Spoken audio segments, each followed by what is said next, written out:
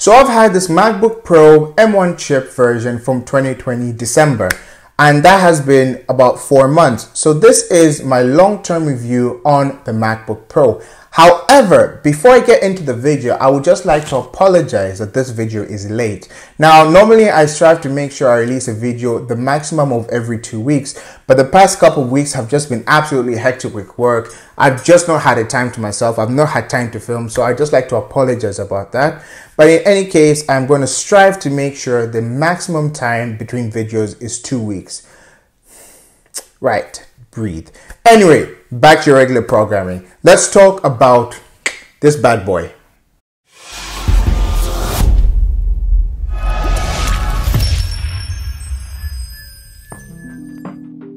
So I've had this laptop for the past 4 months, right? And I absolutely love it, right? I absolutely love it. Now, I've had 2 MacBook Pros before this one. The 2013 version, which I bought in 2014, I had that one for 5 years. 6 years actually. I had that for 6 years and I only changed it last year. That laptop took me through uni, both my undergrad and my master's, and I absolutely loved it.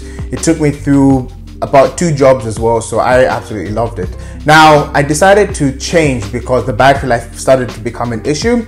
So I got the 2020, the 1,600 pound version, the high-end M1, not M1, sorry, the Intel chip MacBook Pro that was released early last year before this one. Now, that laptop was good. It ran fairly well, but my biggest problem with it still was the battery life. Now, the laptop again I had before was 6 years old.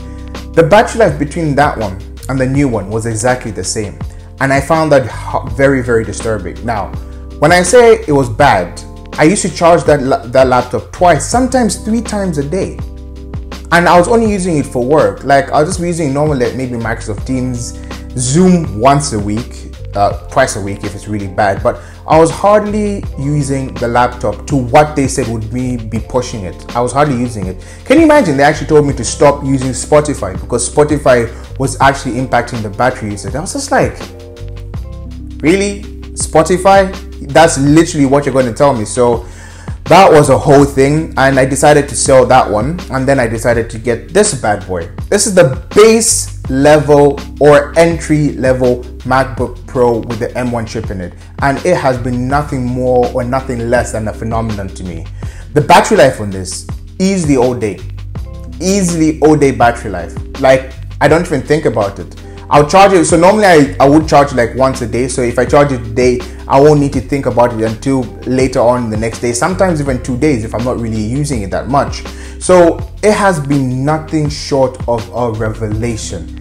I absolutely love this laptop. So that's the first thing. The second thing is how it runs. So this one has a fan, okay? It does have a fan in it. If you're thinking about comparing this to the M1 Air, it doesn't have a fan. So that one runs silently. This one, to my personal experience, has run silently.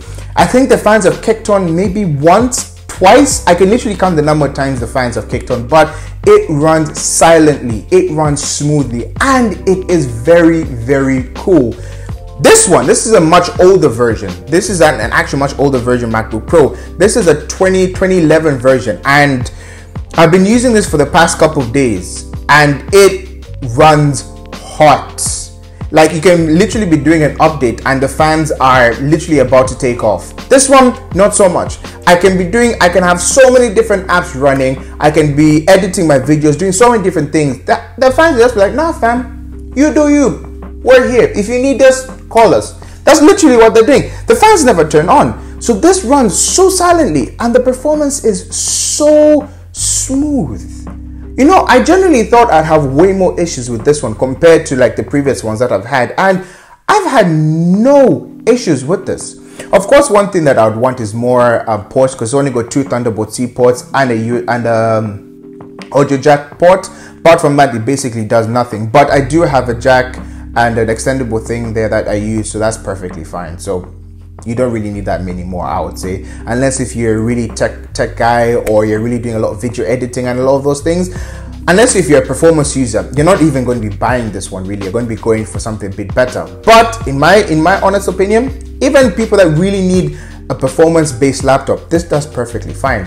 If you're someone that really needs a really graphics intense laptop, I wouldn't say get this one, but again, for most people, it will get the job done. So the performance is really, really good. You can definitely play games on this. I play games on this all the time, but mostly, in any case, I don't really play absolutely like performance driven games. I just play some really simple iOS games, which is something I find very interesting about this as well. I've been playing Among Us. I actually play Uno, believe it or not, and a few other games in this. Normally when I'm gaming, I go to my PS4. I prefer a controller in my hand. I'm playing that. So that's normally what I do when it comes to gaming. But the performance on this laptop, I genuinely have no complaints. It has been phenomenal. Now, you can't really talk about the performance without actually looking at something known as Geekbench. So now a Geekbench score is basically where it runs the laptop at a certain pace and everything, and basically it will give you a score as to how well the laptop is running, basically the chip and everything. Now, this one had a single core score of about 1,700, and the multi-core score was about 7,600 or 590, or give or take, and that absolutely destroys the previous one. Like, destroys the previous one. Now, Apple claimed that you're going to get 2.8 thereabouts, at least double performance when it comes to Final Cut Pro or any of these other apps. In my experience, I have seen a notable difference, right? Because I edit my videos and everything on this one, and I used to use the other one as well. And this one for me works amazingly well, and I've literally got no complaints. So when it comes to this one and Intel, they're really it's sad to say it's unfair how good this laptop runs. And if you haven't seen as well, there was this guy that actually did an Apple advert. It's called the Apple Guy in a sense, and he actually recently did a video or an advert with Intel as well. So there was a whole big thing going on about how Intel are really desperately trying to catch up to Apple, because the past few months has really been unfair. And of course, right now Apple as well are talking about doing an M1X chip for higher end MacBook Pros. That will be interesting because the early scores are scarily good, and if they're anything close to that, Intel are going to have a really hard time catching up with MacBooks, because it's going to be a bloodbath. It's going to be a bloodbath if they really don't pull it up, because basically you're not going to be looking at the price of the laptop compared to the performance. These are going to kill it a lot, because I mean, one of the best laptops of last year was the MacBook Air, the base model, the £999 one. This is the Pro. I just prefer the Pro, the fan option and everything, a bit more power. I just prefer that. So yeah, Intel are going to be in a lot of trouble if they don't really pull their socks up, because it's going to be a bloodbath if they don't. Now, moving on to the looks of the actual laptop.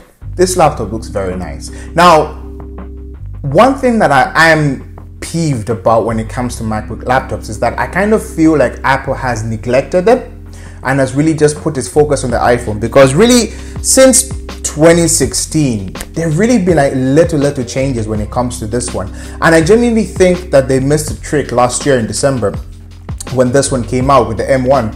I really thought that they should have revamped everything when it comes to the screen, the way it looks, give it 4K, just go ham, because if they did that, people would be so much more motivated to buy it and just say, look, this is the future, this is the new Mac, you know what I mean, the new MacBooks. It would have killed it personally, I think. But they decided to stick to what they do, Apple being Apple, and just really change the interiors, but the outside really hasn't changed. The biggest thing, of course, that has happened in the past 5 years, number one, of course, is the touch bar. That is dividing people, as always. Personally, I don't mind it. Some people absolutely hate it, but I think the general consensus is more people are warming up to it. But I mean, it is what it is, eh? If you like it, you like it. If you don't, you don't. So that, as well as the keyboard. Now, before this one, it had something known as the butterfly keyboard, which was horrendous. Apple had so much cost when it came to replacing that one, because there were so many reports of S stopping to work or A just work. It was a really badly designed, badly engineered keyboard that has so many problems, and I'm so grateful that they've changed it to this one, which is called a Magic Keyboard. Now, the Magic Keyboard is a combination of the butterfly keyboard and the one that was previously before that. They put it together and they've got this keyboard. Personally, I like this keyboard. It types well. I'm very happy with it, and I mean, it is what it is. It performs fine. Way better than the butterfly keyboard, which was hot garbage. But yeah, it was just so bad. So I would say if you're buying a MacBook, by the way, stay clear of any MacBook that has a butterfly keyboard. You will, in future, yeah, it's just not worth it. It really, really, really is not worth it. But anyway, when it comes to the design of this, it's nice. Okay, it's very nice. It is what it is. It's a MacBook Pro. Again, I really would have preferred them to change it a bit more, but maybe for the other iterations, they're just holding on that so they can just say, hey, look, we've got a new screen and everything, and then charge you an arm and a leg for it in true Apple fashion. But I mean, that's what people do these days. They know they can change so many different things at once, but they'll just delay it just a slightly bit so they can actually say, oh, we've changed something this year. There's something new to talk about and all that. But I think they should have changed more with it, but in my opinion, it looks nice. The aluminum, my favorite one is space gray. It just looks sexy. You know what I mean? It's just really nice. So apart from that, it's really nice. It's really light. It's literally 1.4 kg compared to this behemoth. That is, yeah, it's heavy. So it's really nice. The screen is a Retina display. It's 2500 by 12. I think it's 2560 by 12. So it's not 4K, but it's got a really, really good screen. And it's even got a P3 wide color, which basically means it's giving a true to life color tone, which is very good for photographers or for video editors. If you want a laptop that's good for editing both photos or videographing, this is a really good one because it gives you that P3 wide color adaptation, and it will give you a really, really nice true to life tone of color. But apart from that, it's a really, really good laptop, and yeah, really good. An interesting topic of conversation is the MacBook Pro or the MacBook Air. Now, when it comes to that one, there's so many videos out there, eh? There's so many videos that have so many different comparisons. I personally just think it comes down to what you want to do. If you're not really into you don't really need all the processing power and everything, just save your money, get the MacBook Air. If you think there's something that you want, that you know you want performance for a very long time, probably get the MacBook Pro. But again, it's really open to what you prefer, whether you want a fan, whether you don't want a fan. But one thing that's quite interesting about a fan is it basically helps something that is known as thermal throttling. Now, thermal throttling, basically what it does is that when the MacBook or your laptop starts getting hot, it starts throttling the power. That basically means it starts reducing the power, because if you keep on putting on the power that is the performance, the laptop is going to get more and more hotter. Now, you don't really want that because basically it's going to cook the inside, so that's why there's a fan.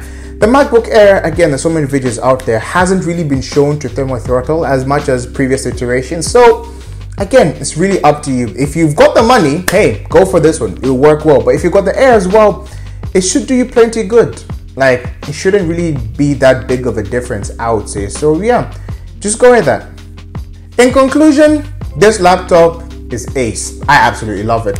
Are there any downsides to it? Not that I really have. Of course, you'd want more ports and a lot of other things, but to my knowledge, the way I've been using it, it's worked perfectly to my needs. Like, I generally have no complaints when it comes to this laptop.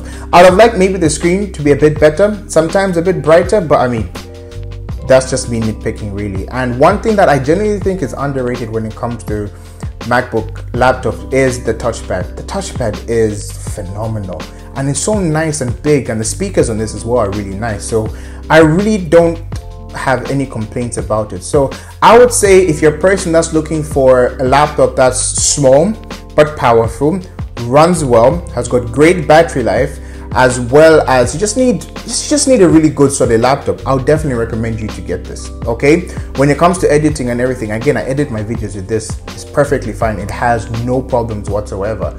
But if you're a person that wants something that's really graphic oriented, I probably wouldn't get this. If you're a person that doesn't like Apple designs, of course, don't get this. But if you're a person on a budget as well, probably there are other ones. Again, the MacBook Air, I'll probably say save your money and go and get that one. But in all honesty, I would recommend this laptop to almost everyone, if of course they've got the money. If you on a budget again, probably get the Air, but this is a really good laptop, and I absolutely love it. With this review, I could have really gone way more techy, talking about the 5 nano micro chip, the M1 chip, talking about all the separations and everything, but there's so many videos out there. You really just wanted to talk about the laptop and my personal experience to say, look, it's a good laptop. I absolutely love it. But anyway, guys, my name is Caleb. This is KanthrHD. I hope you've liked the video. I'll speak to you guys soon. Please like, share, subscribe, and I'll see you guys on the next one. Peace.